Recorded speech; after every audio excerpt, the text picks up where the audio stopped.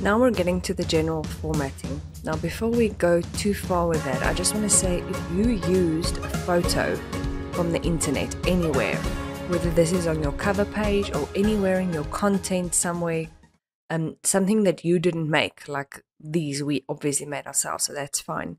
But if you used any kind of content from the internet, please remember you have to have the URL from where you got that photo. It has to be there, right there with the photo in a little text box, just to say photo from, and then paste the URL as proof. Okay, that's very important. Now, let's have a look at the technical aspects. So, they will see it as a professional document which you get your 4 marks for if you have appropriate readable font size and number, not more than 2 fonts. Now, this, as well as the headings that's given due prominence, will all happen automatically if you just used styles, okay? So as a matter of just checking your work now, what I would recommend is go through your whole document and just check all the normal text should be formatted as a normal style. And then you'll see it will be anywhere between 10 to 12 in size. Then you know that's the correct size. And you can't have one bit that is larger and another bit that's smaller and bold and italic and a mix of stuff. No. And you'll see that all has to be the same font, but it'll happen automatically if you've used styles. So if you're unsure, maybe just select everything and then apply normal style again. Okay. Check your headings. Check that these are heading styles and that you didn't go and change them after that. Remember, if you want to change your headings, you go do it over here. All right. They also said that the headings also need to have due prominence in the tables. So just check that in the tables that your headings, that the table design has a header row, because then they will be bold and that kind of thing. But they can't actually be a heading style, because then you will have trouble. Okay. All right, next up, they said there needs to be appropriate line and paragraph spacing, so no empty paragraphs.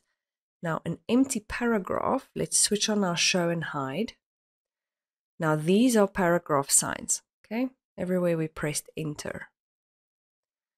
So, there we have an empty paragraph. There we have 2 empty paragraphs, empty paragraph. So, remove the empty paragraphs, okay? And if you want more space, like back to top, I really want a bit more space there. Then I can use my layout tab, spacing before, to actually create more space instead of using an enter. Okay. So you're going to look through your document, check that there aren't any empty enters, like here as well. I can see one. Okay. Press delete. That generally works better. Just check, sometimes there's one on the cover page that you can't remove because then it moves up the table of contents heading. Have correct word spacing. Now here it tells you exactly what. Only one space between words or after punctuation marks.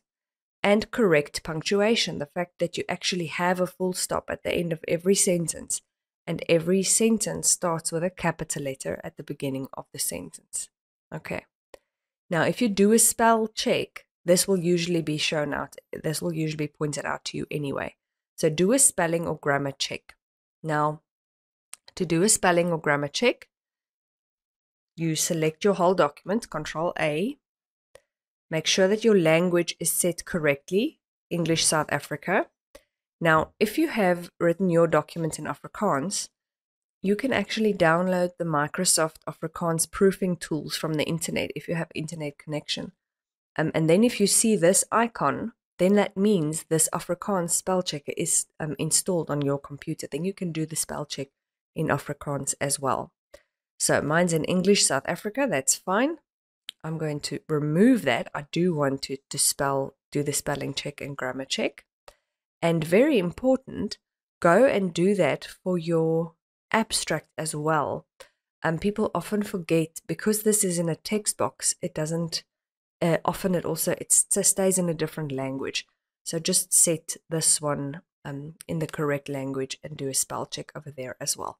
So the spell check itself, you get under review, check document, and then you'll check all the spelling errors that they point out to you and the suggestions, then you can fix them. Okay, the grammar as well, there can't be grammar errors either. Okay. Then, lastly, consistent formatting throughout. That's where I said, as earlier, can't have one paragraph in italics, the next one in bold, something like that. But as long as you used styles, you shouldn't have any problems with that. So just go through your document again and check that all the headings are the right sizes, the right level of heading, heading 1, heading 2, or heading 3. All the body text is the same size. No, nothing in a different format. You'll see these captions that we've inserted is a different format, and that is correct. It's supposed to be. That's caption is a caption style, so don't change that. That should be that way. But the rest, don't check that it's all the same.